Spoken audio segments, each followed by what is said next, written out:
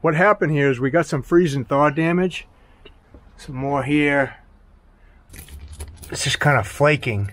So that's freeze and thaw damage right there. It just happens when, you know, water freezes to the surface of the concrete or inside the concrete. It expands and it pops the surface like that. It was just one little tiny area. We could patch it. All right, guys. So thanks for tuning into my video. Now, I did this stamped concrete a few years ago, and then for whatever reason, it got some freeze and thaw damage. So we're going to just overlay it and fix it.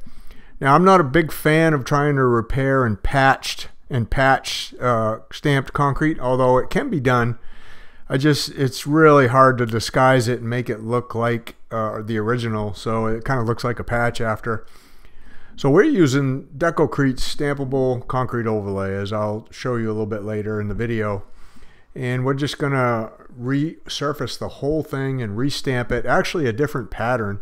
The homeowner didn't really care what we did out back here, so they gave us a little bit of the freedom to do whatever we wanted. So I'm going to just use a rock stamped textured overlay to fix this with when I go to put the stamp back on it. Now what I'm doing is I'm grinding the surface. I like getting all the damaged concrete off, any loose concrete. I like getting any of the sealer that was originally put on, you know, ground off, and then get it back down to really good hard concrete for the overlay to bond to. Now, if you really want to learn how to do this, I go into a lot more depth in the concrete underground. This is one of the trainings in the concrete underground. I think the training is about an hour-long video, so I share all my little tips and tricks in the trainings. We do a ton of these overlays, so there's a lot to know. I'm going to make it look kind of easy on the video. In this video, it's going to look pretty easy to do, but there's really a lot you need to know to make sure that these come out right and they don't fail on you, especially when you're repairing concrete. You know, you definitely don't want to have a failure when you're trying to fix something else. So the insight and all the wisdom and stuff is going to be shared in the concrete underground in my training video. But this video is going to give you a really good idea of what these products are capable of doing, what's possible with these products, and how they really can come out just looking like, you know, stamped concrete after you're done. It took me, I'm going to say it probably took me an hour to grind this whole thing to get it to where I wanted it. And I got it about, I'd say about 99%. There's a few little tiny spots here and there I didn't get, but I'm not too worried about those. I'm getting down in the joints now. Just making sure there's nothing loose or dirt in the joints, cleaning them all out with a little diamond blade. And then, of course, you know, you want to make sure everything's good and clean whenever you do any type of repairing or overlay. You want to have a really good surface for the patching material, the overlay material to bond to. And get everything all vacuumed up, and then you're going to see how much the vacuum actually misses. If you think the vacuum does a really good job, you're going to be a little bit surprised at how much dust it leaves behind. There you go right there. See all that excess dust I missed with the vacuum? So just make sure whenever you vacuum something and you want it really clean, if it's possible, go over it with a blower like that. There's a little bit of residual dust left. So here's the bonding agent I'm using. Comes from Decocrete too. It's all part of their system. Mix it with a little bit of water. It's usually 50-50 when you spread the bonding agent on something like this. I'm scrubbing it in really good, getting it down into all the pores, making sure I'm completely covering everything.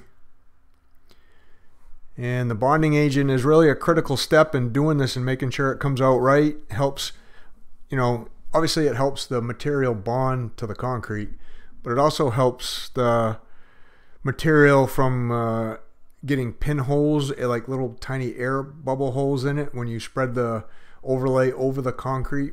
Concrete's very porous, and in the pores is a lot of air.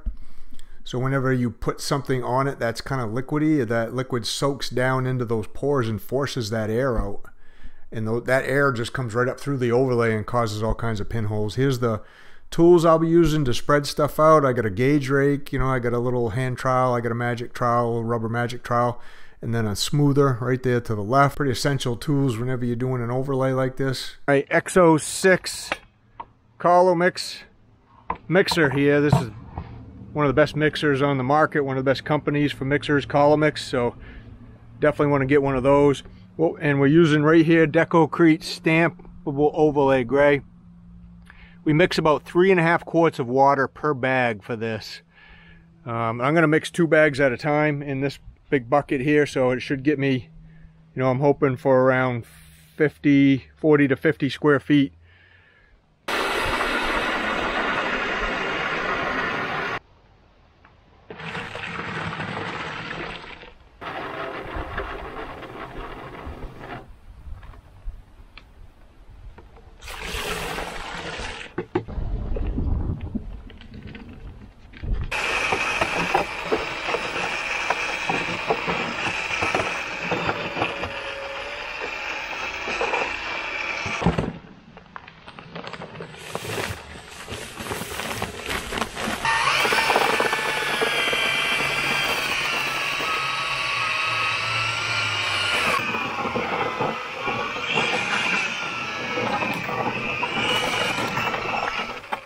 That, then the other half.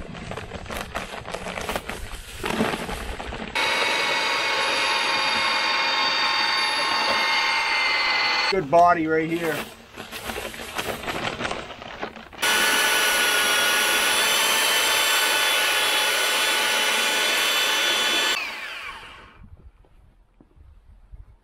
Always want to scrape the side of the bucket whenever you're mixing to get the dry stuff off the sides.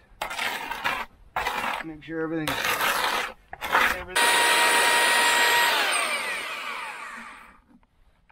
That looks like the perfect mix right there for a stampable overlay. You don't.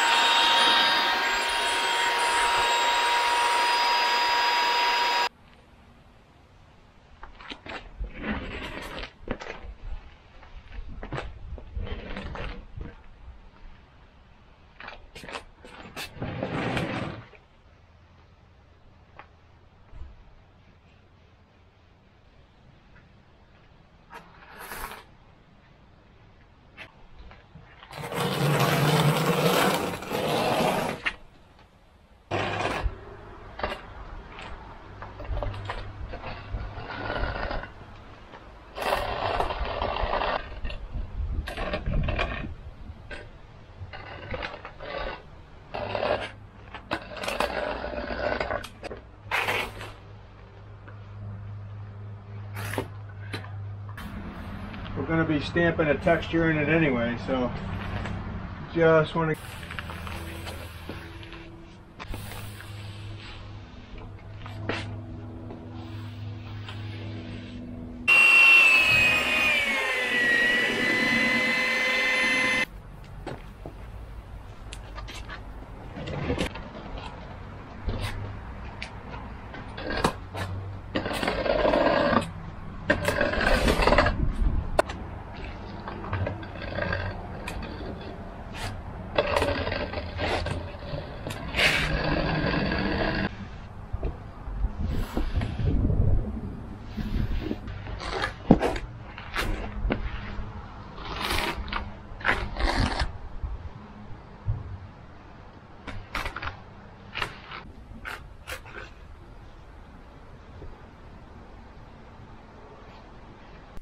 All right, so the bags mixed up and the overlay material, it went down pretty good. You can see how I got that all spread out. Probably took me, well, I don't know, 20 minutes, 20, 30 minutes to get all that out all by myself. And this stuff actually sets up pretty good if it's 70 degrees out, even in the shade. So again, that's why you kind of really need to know what you're doing. The timing getting on this stuff is pretty critical.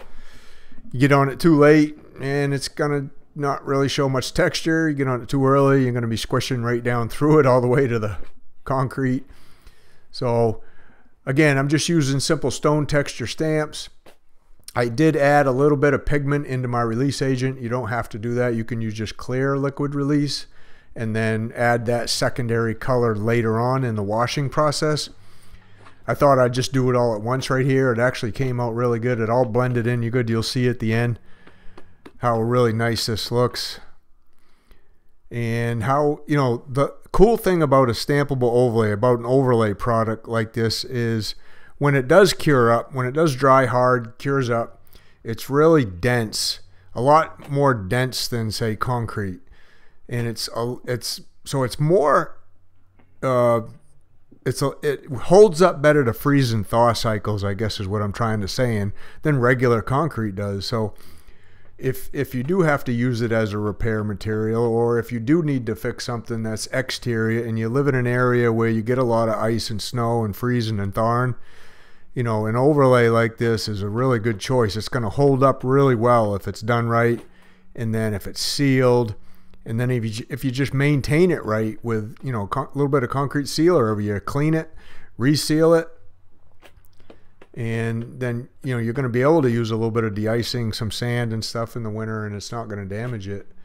Versus concrete, you just never know. It's a tough, concrete's so porous, and it just wants to absorb water.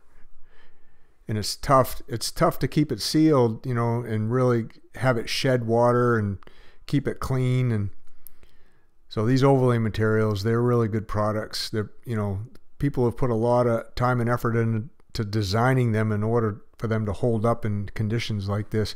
We live in Maine, and, you know, from the end of November to March, we get a lot of freeze and thaw cycles. Really good texture. We got good color in the release.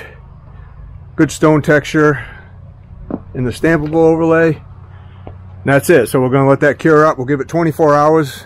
We'll come back, wash off any excess release, let it sit for another 24 hours, put the sealer on it, and then that'll be done right there. That's all.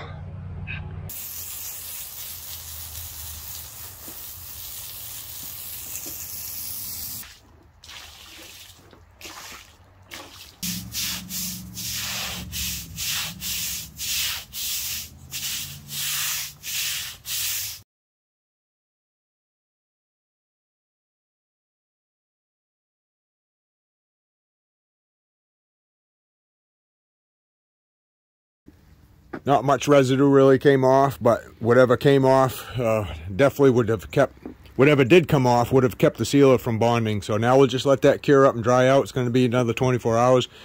We'll come back, seal it. It's going to look very similar to the way it looks wet right now when it's sealed. So have a little bit of a darkness. You can see the real good modeling. You can see what the release agent does. Release agent really gives it a two-tone effect. So we'll... All right, so I'm back the next day. I'm going to put a couple coats of sealer on it. The type of sealer we use, again, that's in the concrete underground. We have really good luck with this sealer on stamped concrete. Also, if you're not a subscriber, like if you're watching the video, you enjoy this kind of stuff, please consider subscribing. I come out with a couple videos a week all about flat work, pouring concrete floors, slabs, stamped concrete, overlays, repairs, stuff like that. So if you like that kind of stuff, please consider subscribing. If you're a return visitor and you watch a lot of my videos, thanks for coming back. Thanks for supporting the channel, watching another video. Comment down below where you're from. If you really like concrete, if you pour concrete, let me know. If you're like a concrete person, if you're a DIYer and you just like learning about this stuff. That's pretty cool. So that's the first coat. The stuff we use, the sealer we use, dries up really quick. It's got acetone in it, so we can put a couple coats on fairly quickly, like within about a half an hour of each other. This stuff's cured up. That's one thing I really like about it. And we usually always put on at least 2 coats. Sometimes I'll even do 3 really light coats to finish things up. You can see how it makes it kind of gives it the wet look, makes it look really nice, and sprays on really fast, so it comes out of a sprayer really good.